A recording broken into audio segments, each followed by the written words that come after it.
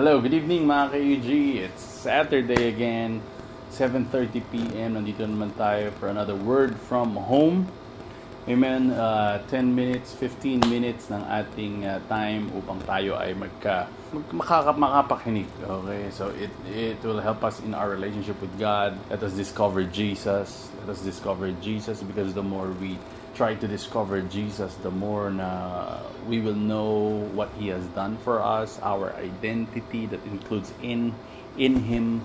Lahat yan makikita natin. The more we discover Jesus, the more we will know about ourselves. Napakagandang bagay na pwede nating makita, that we can know ourselves by knowing Jesus, because we are the finished work.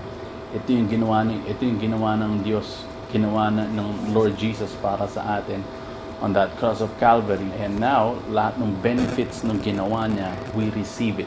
Amen? We are the righteousness of God. We are holy because of God, because of what Jesus has done. Amen? We are blessed because of all of those things na ginawa niya para sa atin. Amen? So before we continue, I want to share something to you. And before that pala, I want to invite you sa ating Connect group. It's 9 to 10 p.m. only every Thursday. Okay?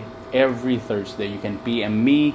You can PM some of yung ating mga, kung kilala nyo pa yung ating mga youth leaders dyan, nandyan, you can PM them so you can join us. Pwede namin isend yung link sa inyo, or probably send the link doon sa ating Facebook page ng Unified Generation so you can join us. 1 hour lang to ng ating pagbubulay-bulay and that, discovering Jesus, inspiring each and everyone sa mga storya na makikita natin sa salita ng Diyos, sa mga stories, sa characters ng Lord Jesus. Yun ang magandang ginagawa namin sa aming Connect group. So let us inspire and discover each and everyone through the Word, through our Lord Jesus. Amen. Through the help of the Holy Spirit. So let's continue. I'm going to call this message as limitations. I'm going to call this for tonight, it's called limitations. Okay? So there would be point in our times na we have done everything. Nagawa na natin ang lahat. Maybe pursuing something, maybe doing something, maybe sa trabaho, maybe sa school, maybe our dreams. We have done it already, but yet, ang inilalabas nitong, ang outcome nito is still the same. We are still getting the same outcomes dun sa ating ginawa, even though we've already done everything that we could do for that something. I don't know whatever it is, okay? Whatever it is in your heart or in your mind or you're pursuing right now. But I want you to see this. There would be certain time us people will reach that limit, okay? But I want to tell you, 2 things lang, dalawang bagay, 2 stories lang sa Bible where you can see how God moves. How, first of all, yung isang story na ating tatamaan sa John is with the Lord Jesus. And now, the Lord Jesus as His grace Himself ay makikita sa isang story rin sa Bible where you can see na even though ang tao ay nandun na sa point of limit nila, sa kanilang limitations, God can still do something about it. So they can reach yung kanilang, pag-exceed nila doon sa kanilang mga limitations by the help of the grace of God. Amen. So let's open up our Bibles in John chapter 6. Let me read this first too. Sabi dito, after Jesus went to the other side of the Sea of Galilee, a large crowd was following Him because they had seen the signs.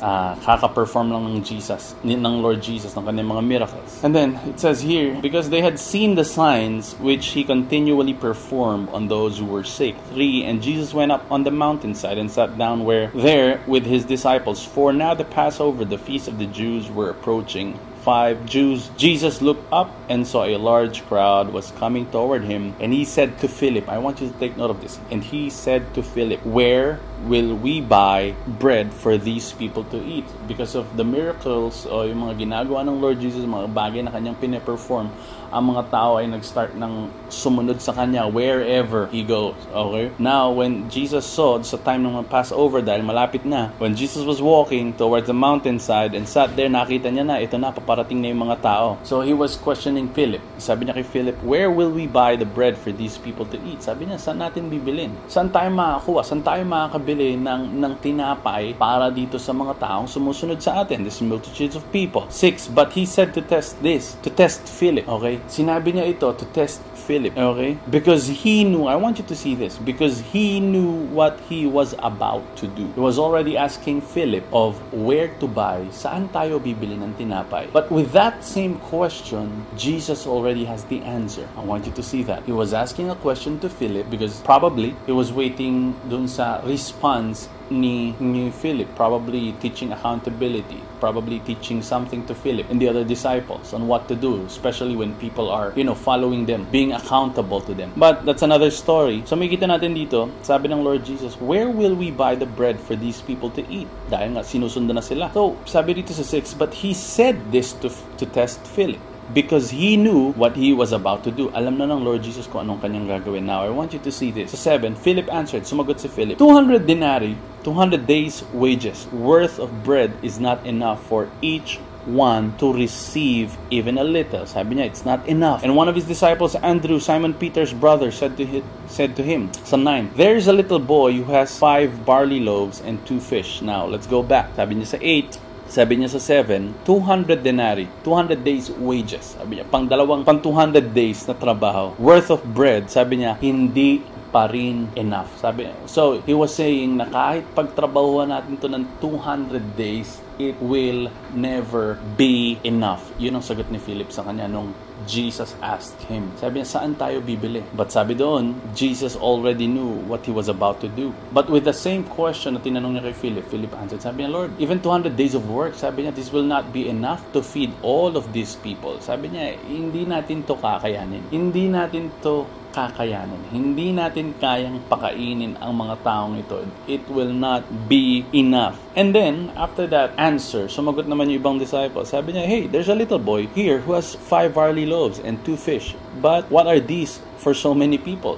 See? They already saw something. May nakita na kagad sa kanila. Lord, sabi niya, isang bata rito, may dala siya. Ang kanyang dala ay 5 barley loaves and 2 fish. Sabi niya, dalawang isda at 5 barley loaves. Sabi niya ganun. But what are these for so many people? Sabi niya, paano naman to para sa lahat? Ano ba ito? Para sa pang 5,000 katao. So in their eyes, they were seeing the impossible. Sabi ni Philip, Lord, hindi natin to kaya. Even magtrabaho tayo ng 200 days, it will not be enough. It will not suffice. It will not be sufficient for these people. And then sabi ng ibang disciples, meron naman ditong available, but kakaunti lang din. Ito lang ang meron tayo. I want you to see this. Sabi ng Lord Jesus, and then Jesus said, have the people sit down to eat. Okay? Oh, no. Let's go back. Sabi niya sa 9, there is a little boy here. And then 10, Jesus said, yes, have the people sit down to eat. Now, there was an abundance of grass, so the men sat down, about 5,000 in number. And then what Jesus did, he took the loaves and he gave thanks.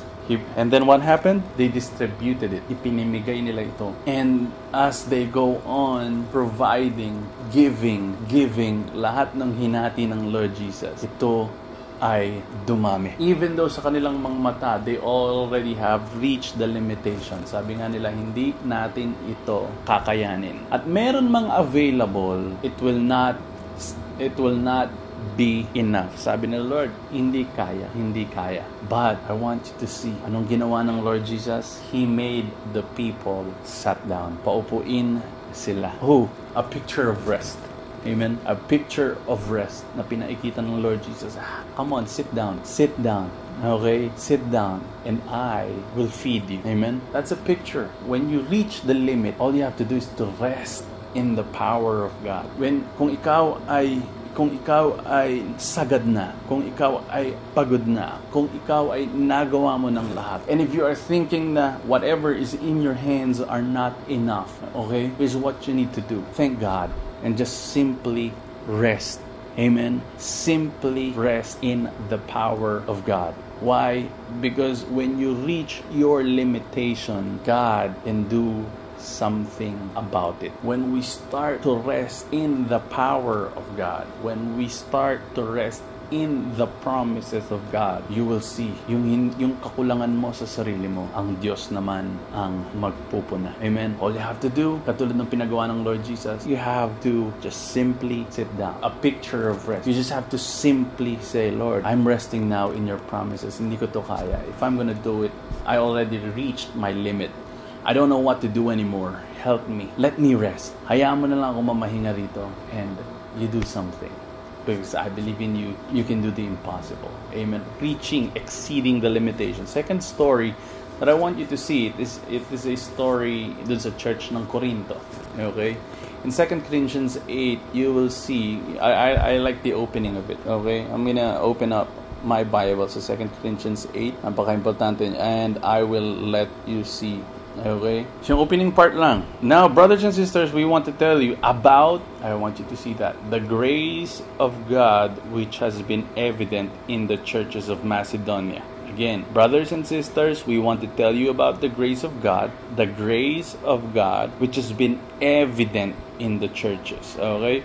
The first story is about the Lord Jesus. Grace Himself doing wonders doon sa limited situation, limited capacity that they can do. Now here in this church in Macedonia, sabi ng Lord Jesus sa Corinth, sabi ni Paul sa Corinth, brothers and sisters, we want to tell you about the grace of God. Okay? There is a manifestation already of the grace of God. And I want you to see in this church ay dumadanas din ng kanilang sila ay merong severe distress, poverty. Sila ay nahihirapan sa buhay. They were lacking already. Limited resources, hindi nga limited, talagang wala ng resources. But I want you to see, sa time ng kanilang limited resources, sa kahirapan, severe poverty, yet they provided more. They gave more that they can give. Yun ang sabi ng Bible. They provided more. They can give. So, because of the favor of the Lord was evident, the grace of God was evident in the midst of them, even with their limitations, yung kanilang kakulangan, yung kanilang limit sa kanilang mga sarili, hindi ito ang pumigil sa kanila to give more for the cause of the gospel. Even in their lacking sa kanilang kakulangan, even with their limitations, but because of the grace of God that was already evident sa kanila, they gave more than what they could give. Not because of the, dahil nandun na ang Diyos, gumagalaw na ang Diyos in the midst of them. Yung pabor ng Diyos ay nandun na, even though they were limited already. They did more. Sila gumawa pa ng mas marami. Sila pa'y nagbigay pa ng mas marami doon sa kanilang kakayanan, even with their limitations. The Bible says, sabi dito, they first gave themselves in their gift. Yung kanilang kaligayahan. You know what, Lord, hindi ko na kaya. I am limited already. Na-reach ko na. But, you know what? I will just simply rely on you. Because the Bible says they first gave themselves. In-offer nila yung kanilang mga sarili and then they offered their gift. The grace of God is this. It can work even if we are limited. The grace of God can work even if we are limited. And that's when the power of God shines more. Amen. Doon ito lalong sabihin natin nagiging very effective in our limitations, in our weakness. Okay? We can rely more on the power of God as our strength. When we are weak, we are strong in Christ. Ganito ito tumatakbo sa ating mga buhay. Remember, the grace of God, Jesus is our present help in times of need. He is our joy in the morning. He is our joy in our afflictions. He is our calmness in the storm. He is always for us. Amen. And nothing can come against us. I want you to see that. In our limitation, in our limit, God provides the strength and the provision. So when it comes ating mga when we are reaching those dreams, whatever it is that you have in your heart today, when you reach the limit and say, Lord, I've done everything. Remember the first story. Start resting and let the power of God manifest in your life today. Start resting in the promises. Start resting in the finished work of our Lord Jesus. Start resting in the power of God to do the impossible for you. Amen. I hope you learned something today. You just have to simply rest. Okay? Simply rest in the power of God. I cannot do it anymore, Lord. I turn to you. I am limited. I'm in the point of, I am already in my limit. So now, I will trust in you. Trust in you more. I know you can do better. Amen. So believe in those words. Amen. Whatever it is in your heart, when you reach the limit, you can exceed the limitations when you start to rest in the power of God. Rest in the promises. Rest in the finished work. Amen. I hope you learned something today. So let us pray. Lord, we just want to say thank you for this beautiful day that you've given to us, beautiful night. And we thank you for all the good things, Panginoon. Today, we know sa iyong pagpapaalala that we can just simply rely on you, Lord.